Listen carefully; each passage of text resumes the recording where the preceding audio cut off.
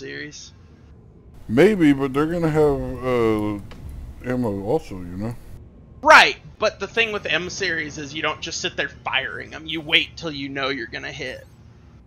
That's how they play currently, too, because currently with the M series, your first 2 shots do the most damage, and everything after that does... if you reclaim your ship, you lose all of your missiles. That's stupid. I mean, they need to smooth the mechanics out better, but you should have to, like, buy missiles every time you fire one. Yeah, but I don't know about every time you reclaim a ship. This game's so buggy, I'm gonna be pissed if, like... I'm not sure if it's worth using ATVSs on the Sentinel. I might switch out my little mini lasers for, The cannons? Yeah, well, no, just the repeating lasers.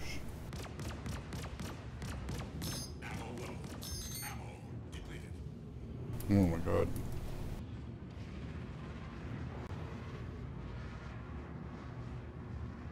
Does the combat feel more balanced, or not really? I don't know. I haven't done any PvP yet. So I'm curious if this, like, fabled desync being solved shit is real. I don't know, but I can tear someone's shields down, or at least these NPC shields, pretty quickly with the Attrition 5.